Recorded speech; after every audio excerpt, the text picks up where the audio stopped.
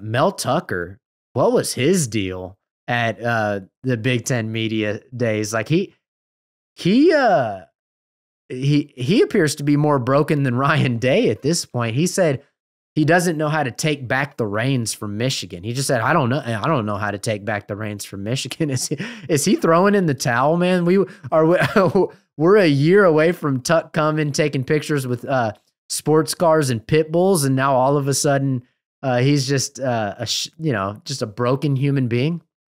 I don't know, man. That first day of Big Ten Media Days, it was just a real treat for Michigan fans without really even a whole lot to say from Michigan. You know what I mean? Like there was a whole lot of action taking place just in reference to Michigan. So that was great to see.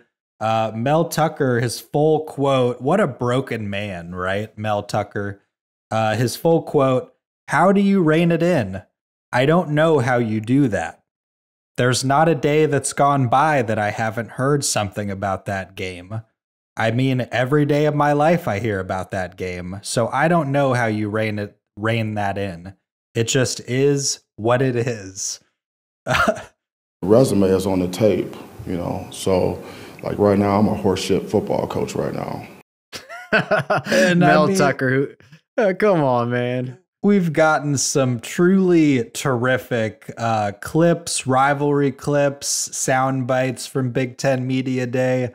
But I mean, that from Mel Tucker in regards to the rivalry between Michigan and Michigan State, it's the cherry on top, especially amongst all this stupid drama that's transpiring. Like, I love to hear it.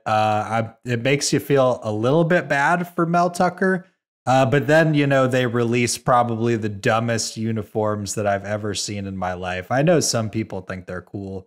They release these Mac uniforms that look like they're setting them in ancient Egypt or something. I don't know. I'm just hating, but yeah. It was just a lovely experience at Big Ten Media Day, hearing Ryan Day's desire to move the game, Mel Tucker's brokenness. It was awesome. Man, speaking of disgusting green uniforms, and I agree, they look like Mountain West uniforms, but did you see the Notre Dame all green uniforms they're going to wear against Ohio State? Have you seen those yet? I actually didn't, no. Look it up after the pod. They're disgusting, dude. It's like a different hue of green.